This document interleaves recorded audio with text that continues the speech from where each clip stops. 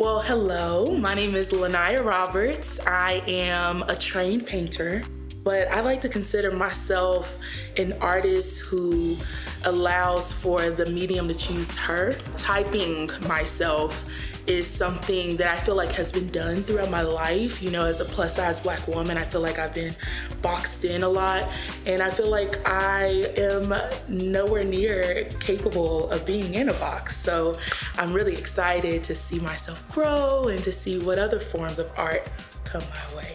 When I was in the 5th grade, the last day of school, I saw my art teacher. He was just like, "Can you promise me something? Never stop creating art." And I was just like, "Yes, sir. I won't ever." And for a period of time I did. And it really affected, you know, my confidence and how I saw myself. But then I went to school and I got into that art class my junior year of high school.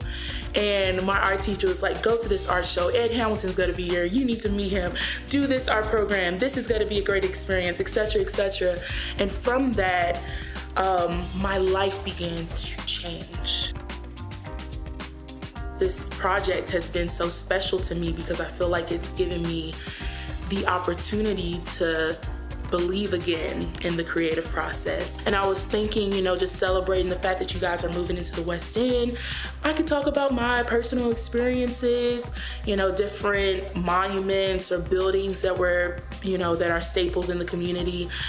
But nothing was ringing the bells of my heart. I had called over my studio mate, Charisma. I was just like, "Can you come over here and let me know if this looks tacky?" She was just like, "Why don't you just cut the jeans and pull them over the frames like they're boards for canvas?" I felt the bell started ringing. So afterwards, I put up the canvases and I made the shapes that you see right here. That's when I had sketched on the outline of the faces and the words.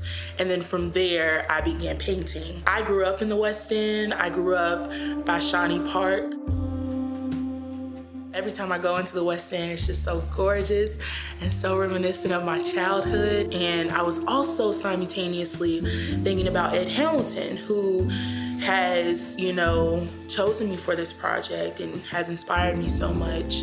I wanted to find a way creatively to tie those things together. You know, one of the things that has inspired me so much throughout my life is driving through downtown. I remember as a kid, I would look at the big posters that are displayed on buildings downtown, and I would always dream, like, I want to do something great enough to be honored by my city. And as I've grown older and became more aware, I realized that I don't see a lot of people who look like me. Not only that look like me, but come from the background that I come from, that come from the West End, who has really shaken up like Louisville in the world.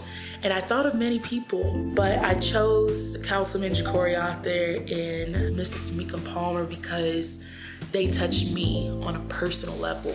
Hours upon hours just meditating on these individual spirits and their strength and their power, and trying my best to translate that onto canvas through paint has been such an incredible experience. We all know deep down inside where we come from. And so I felt like it brought a sense of importance to the words West End. It just gets me excited to continue the series after this project.